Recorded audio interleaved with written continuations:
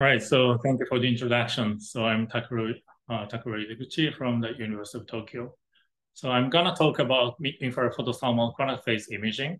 This is what we've been working on recently. So our group's motivation is laser-free cell measurement. So we develop various kinds of measurement techniques. For example, we develop a high-resolution microscopy, and this can be used for live cell imaging. And this is what I am talking about today. And we also developing a high-speed spectroscopy techniques, and it can be used for flow cytometry kind of things. So we develop various kinds of techniques, spectroscopy, various kinds of spectroscopy techniques, microscopy techniques, and laser. We also develop laser itself. And today's topic is mid-infrared photothermal microscopy. So let me first acknowledge my group members, the collaborators, and the funding sources. So these three members have contributed to today's topics. So let's start with bidirectional microscopy. Let's see what kind of bidirectional microscopy exists. And there are three kinds: spontaneous Raman microscopy, coherent Raman microscopy, and infrared absorption microscopy. And there are pros and cons. And if you think about using those microscopes for cell measurement, mostly people use a spontaneous Raman and coherent Raman microscopy because you can get a higher spatial resolution with a visible or near infrared light. But not many people use the infrared absorption microscopy for cell measurement because of the bad spatial resolution due to the longer wavelengths of light. So, but anyways, if you use infrared absorption microscopy for cell measurement, you can get this kind of images.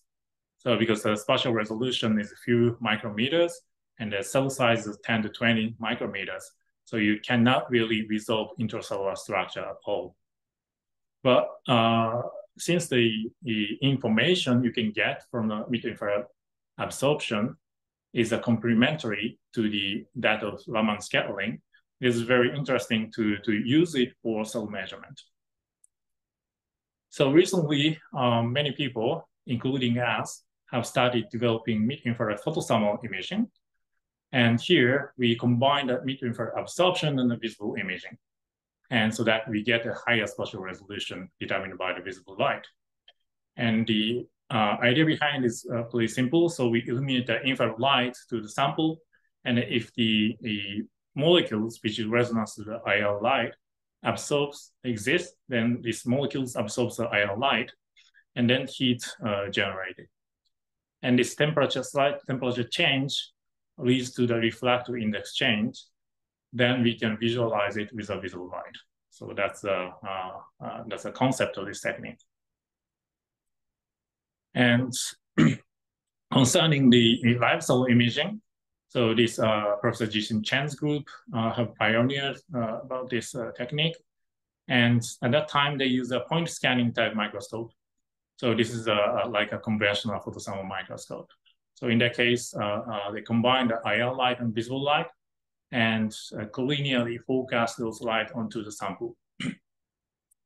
And then in the case, they modulate the infrared light so that when the molecules, which is resonance with the IR light, exist on the focal point, then the refractive index changes, then the diffraction of the visible light is modulated. So that that gives us a contrast. And this works pretty well, and they got a very good 3D image of a cell. But at that time, to measure this image, they have to scan the sample stage. So it takes very long time to measure it. So our idea is, okay, let's use a wide field microscope to visualize so that we can speed up the measurement. So in this case, we illuminate a mid-IR light in a wide field manner, and also we visualize the cell image with wide field microscopes. And particularly, our technique using is using phase contrast kind of imaging techniques. And this is the first demonstration we've made. So back in 2019, we published this paper. So here we use a phase contrast microscope. This is a commercially available conventional one. And then we just put a mid-air light onto the sample from a coronal cascade laser. It's a very simple experiment. And I show the results here. So the sample here is a silica and polysilane beads. And this is a phase contrast image of silica and polysilane beads. And here we illuminate a mid-infrared light, which is only resonance to silica beads, and then modulate this IR light. And the temporal signal behavior of silica and polysilane beads is shown here. So as you can see, only the silica beads react to the mid-air on and off modulation. Okay, so this can be visualized as an image, and so you can see here, only the silica beads get signals. So we verify the bond-selective phase contrast imaging is possible only by adding a mid-air light onto the phase contrast microscope. This works well, but as you know, the phase contrast microscope provides image artifact, which is called halo or shade off. So you cannot really get a quantitative information from this imaging technique. Therefore, afterwards, what we did was switching the microscope to the quantum phase imaging, which provides us very quantitative phase imaging. So this slide shows basic idea of quantum phase imaging. So we're starting from a plane wave and illuminate this plane wave to the sample. And the sample has a refractive index distribution. So after the passing through the sample, the wave front of the light is distorted. And this is what we want to measure. And to measure this distortion, we use another plane wave, which is a reference light, and then make an interferometric detection onto the image sensor. This is a kind of wide field spatial interferometry. And what you get is this kind of 2D interferogram. And if you do the Fourier analysis, you can visualize amplitude and phase images. And this phase images is what we use here. So this is the schematic of our first mid-infrared photothermal QPI technique. So we use a visible light and illuminate onto the sample, and the sample is imaged onto a grating first, and then on the grating we get the diffracted light, and we put the pinhole at the Fourier plane on the 0th order diffracted light, and this works as a low-pass filter, so that we can create a plane wave here. And this works as a reference light. And the first order light just goes through these optics, and this works as an object light. And this object and reference light makes the interference pattern onto the image sensor. And then we, of course, use a IR light from the QCL onto the sample. And this is the results. So the figure A shows a quantum phase image, just a conventional quantum phase imaging. And then figure C, D shows a mid-infrared photothermal images. And for example, and we scan the infrared wave number. And for example, this D figure shows amido 2 bands. So basically, we can visualize the distribution of proteins here. So it works pretty well. And the spatial resolution around 400 nanometers, and the pulse energy we use 100 nanojoule or so. So it works, but it was not sensitive enough. So the measurement time was 50 seconds per spectral point. So we had to average a lot. So I will discuss later how we can improve this signal to noise ratio. So we also demonstrated 3D imagings with the optical diffraction tomography techniques. So this is the concept. Left-hand side, this is a two-dimensional digital photography. So we illuminate the light, and then we get a scattered light from the object, and then we acquire this scattered light with the objective lens. And the numerical aperture determines the area in the frequency, the information you can get in the frequency spectrum. This is the Kx and Ky, and also Kz, Kx direction, you can get this kind of information. So you don't get the fully, the field information in the Kz direction, so that you cannot get a Z section image. So to fill the Kz space, what you do is tilted illumination and multi-angled illumination. So if you tilt the illumination, you get the higher frequency contents. So this actually corresponds to the shift of the frequency space, the information you get. And then you change the angle of the illumination and make a multiple measurement so that you can fill the largest area in the frequency space. So simultaneously, you can fill the Kz space so that you can reconstruct the 3D image from that. So this is the schematic of our MIP-ODT technique. So to change the illumination angle, we install the rotating wedge prism here. And by changing the rotating this prism, we can change the direction of the beam so that we can change the angle of the illumination. And we also use two objectives, sandwiching the sample. And to illuminate the IR light onto the sample, we use the reflective objective here, okay, which is NA is 0.55 or so. So this is the result. The top figure shows a 2D image, and the bottom one is a Z section 3D image.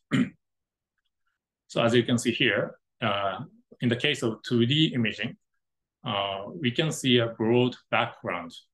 This is actually comes from the water absorptions. So since the cell is surrounded by water, you always get this kind of broad water absorption background. On the other hand, if you do the Z sectioning, you can avoid seeing the water absorption background so that you can clearly see the intracellular structure like this. So this Z sectioning capability is very useful for decoupling water absorption background, which is very useful for mid-infrared photothermal imaging. Okay, so next I'm going to talk about how we can improve the SNR of MIP-QPI technique. So it's very simple. We want to have higher SNR with large photothermal signal and low phase noise. And also we want to keep high spatial resolution and quantitative capability. So how we can do that? So to find a good condition, so we made a thermal conduction simulation.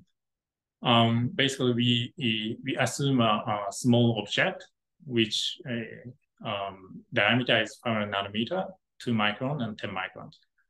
And then we illuminate IR light, which is absorbed by this object.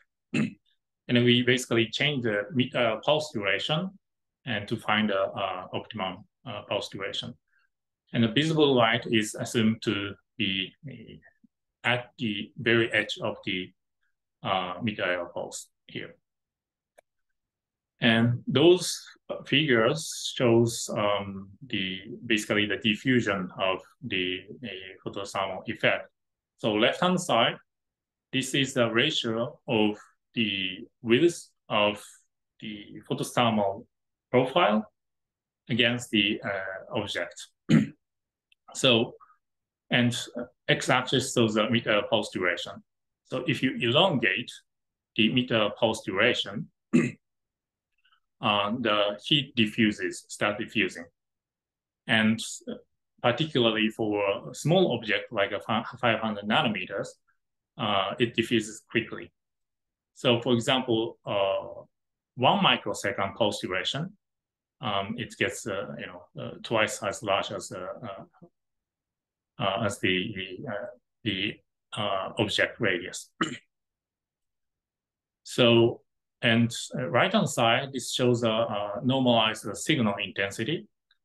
Again, so for small object, the signal saturates at a longer meter pulse duration. So the conclusion of this simulation tells us it's better to use a less than 10 nanosecond pulse duration for meter light.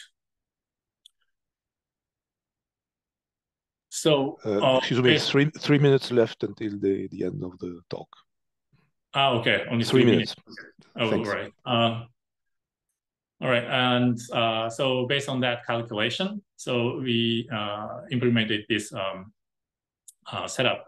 So in this case, we used a Q-switch laser, and we built a PPLN OPO. So we get a high pulse energy and a short pulse duration. And we also use another sensor to reduce the phase noise, because the digital holography, the dominant noise is determined by the photon shot noise. So the better way to go is to capture more photons. So that we use a camera with a higher Fourier capacity here and to reduce the phase noise. So to summarize this optimization, so we get a much higher, 100 times higher pulse energy and a higher Fourier capacity camera. And also we use a very short pulse so that we can get a high spatial resolution and quantum and we can keep a quantitative nature. So this is the result. And this is a single frame image with a SNR of 63. So we don't need to average to get a very clear image. And the measurement time was 20 milliseconds, and the frame rate is 50 frames per second. So which is more than the video rate. And it can go up to 250 frames per second because we have a very enough signal to noise ratio, and this 250 is limited by the camera's frame rate now. And of course, we can get a hyperspectral image, so we can scan the IR light and we get a spectrum. And then this is a result of multivariate curve resolution analysis. And we get 3 components: lipid-like, protein-like, and water-like components like this. Okay, maybe so I quickly show that. So since we have a very fast measurement technique, we made a intracellular water and heavy water exchange measurement. So we put the cell in the water first, and then illuminate the IR light, which is resonance to water. So that's why we see this the focus spot first, and then we quickly exchange the water by heavy water.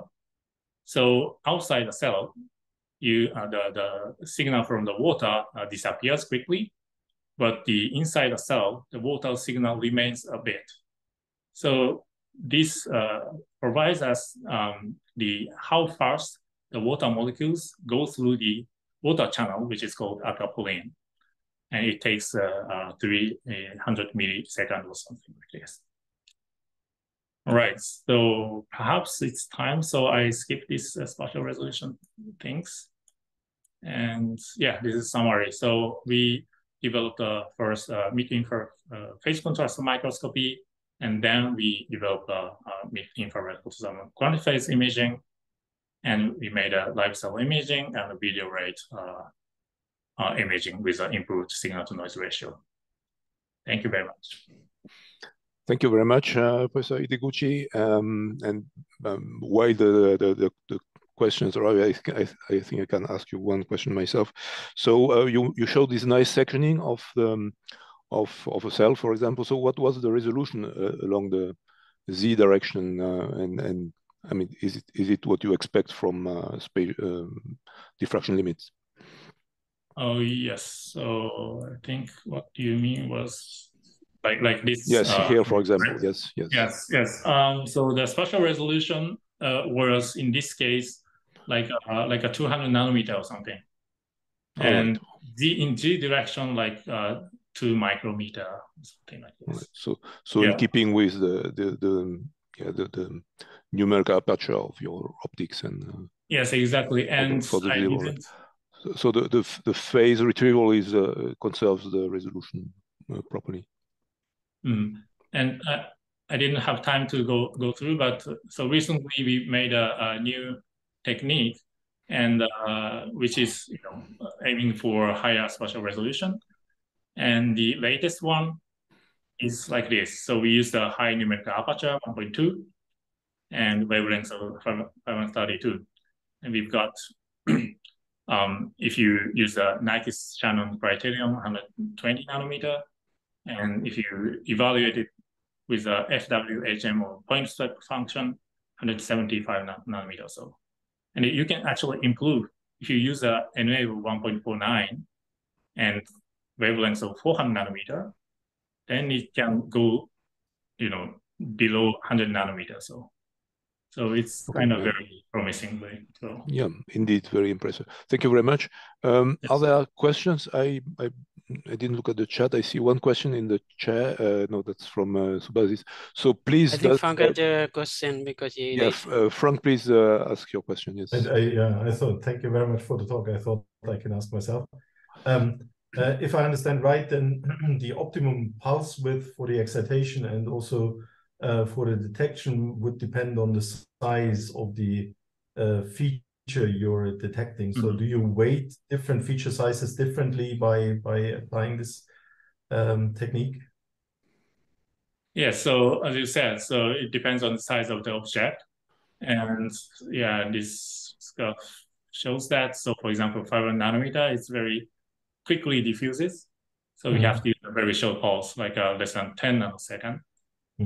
And if your object is larger, like a 10 micrometer, so it's okay with a 1 microsecond pulse duration. Okay. Yeah. But would you gain something from taking several images with variable pulse length and maybe also delay at the end? This is all for delay 0, of course. Yeah. Yes, so this calculation is a delay is 0. And of course, so if you make a larger delay between the mid-IR and the visible pulse, of course, during that time, the heat diffuses. So you always lose spatial resolution and the signal intensity. So it's the best way is to probe right after the IR heating. Yes. Thank you. All right, there is another question by Subhasis Adhikari. Yeah, I have a very basic question. So if I look at your amplitude image and phase image, and I see the quite good contrast in phase image compared to amplitude image. Is it because of your measurements are in the cell where it's limiting the amplitude image, or can it be used for normal without cell for material science? Then still the amplitude image will be sensitive enough, or what is limiting this amplitude image compared to phase image? So the reason why we use a phase image is because what changes is a refractive index, right? So due to the photothermal effect, the refractive index changes. So the refractive index change can be very sensitively measured by the phase shift. So that's why we use the phase image rather than the amplitude image. And of course, if the temperature changes, the amplitude also slightly changes, I guess. So this can be used as a contrast, I guess. Yeah, so, but for cell, the biological cell, it's almost a transparent. So it's it's better to go for a phase image. Okay, So, I have a very quick question. Maybe we can move to the next question because okay, the time runs on. sorry. Thanks. So the next the last question of the session is by our next speaker, Chelong Xie. Please, Chelong, ask your question yourself directly to the speaker. All right. So my question is on the difference between phase imaging and refractive index imaging, as you show both results in the presentation, especially if one wants to estimate the density of lipids, for example, which one is more accurate and which one is easier for quantification? Yeah, so refractive index can get only when we visualize a 3D image, right? So from the 2D image, you can only get a phase shift. The phase shift is determined by the refractive index times the length. So yeah, the better way to go for is always a refractive index measurement. But yeah, only with a 2D image, the phase shift also tells us some information. So yeah, so that's the difference. So, but to convert that refractive index change to number of molecules, is there a way, or is there a way to do this convert? Yeah. So refractive is it linear? index, well, yeah. So people say, oh, it's almost linear. So refractive index is proportional to the density. So yeah, so we haven't really investigated the counting the number of molecules, but yeah, so at least the literature says it's almost linear. Yeah. I see. Thank you.